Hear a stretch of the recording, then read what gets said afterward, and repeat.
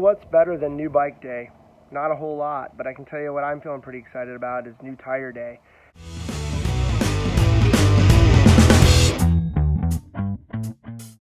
Hey guys, today is a new tire day, so I should be getting some tires on my mailbox here. Some maxxis Assegai and a DHR2 for the rear. Let's go check and see if we got them.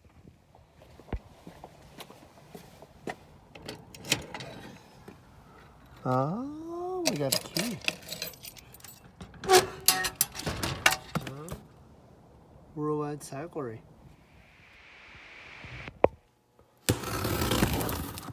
Thank you, worldwidecyclery. Here's my new tires. I'm going to put them on my 2018 Transition Smuggler that came from them as well. This is a Assegai 29 2.5 wide tread with a fully loaded sidewall, 3C Max Chair XO TR. It's everything but double down. It's on the front. Heard a lot of good things about these tires on the internets. Now I get to try it for myself and see exactly how they work. Looks like it's going to be a really good tire. Looks like they put intermediate base knobs. On a DHF, you get that lean and you have to trust that you're going to hook this knob here. But here it looks like you're going to get a nice intermediate grab. And the tire I chose with their recommendation for the rear, I've been riding aggressors or recons for a long time now. And for a rear tire, I decided to go with the maxxis Minion DHR2 29 2.4 wide tread with the fully loaded sidewall as well. This is not a double down tire. I weigh 170 pounds and I'm like 5'11". So hopefully I don't go through a lot of tires. I have had a bad run of pinch flatting tires at like 28 PSI. But you know, it hasn't happened for a while. These tires are going to go on a set of i9 Enduro 305 rims, so the rims are wide enough for these. And I'm hoping that I get a nice little grip on these. And I'm going to go ahead and put these out in the garage, get my bike prepped, and we'll get to go into putting these on.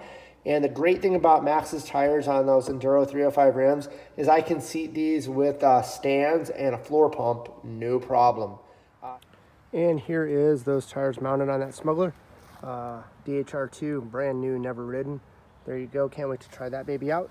And the Assegai that everybody's been hyped up about, and well, we'll get you guys a review over what that really feels like. Just wanted to show you them on the bike.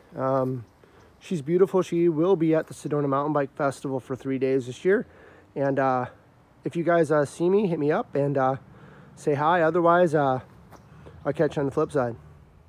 So some feedback on those tires. I took them for a ride today over lunch, and they are amazing. I don't know if it's because I was riding bald ass shit before, between a DHR that's a year old and a Recon aggressor that I keep swapping back and forth depending on how often I have to put bacon strips in them. But the bike absolutely hooked up today very well over loose over hard. It felt very stable, and hey, I didn't pinch flat. I didn't get anything wrong, so it worked out great. I can give you guys thumbs up for that aggressor, or not the aggressor, but the Assegai front.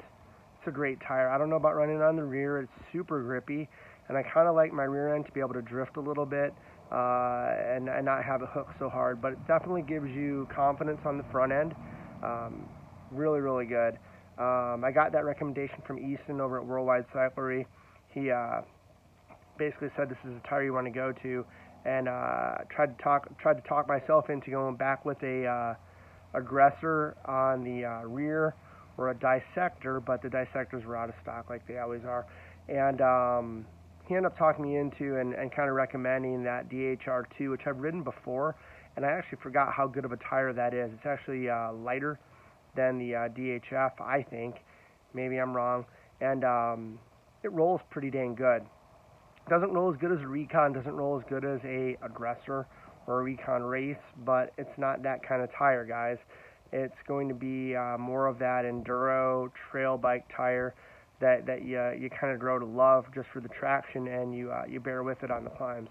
Anyway, I can give you guys a full-on thumbs up for that tire combination, the Assegai front with the DHR2. If you're going to do them, get a fully loaded sidewall. I'm not big enough to run double down, and you know, Cushcore, I just can't sell myself on $100 a rim and throw an extra weight in it. When I was a kid, we used to make fun at people who run those foam inner tubes. Remember those? Those foam inner tubes that you'd put in BMX tires just so you didn't get a flat from a nail.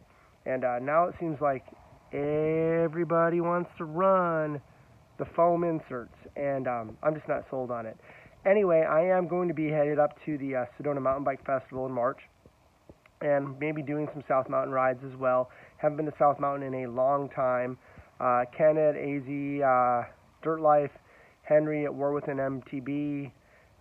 You guys know that I haven't been out there in a while. So hit me up. Let's go for a ride. I promise I'm going to show. And hey, we'll tear it up. See you guys in Sedona. Out.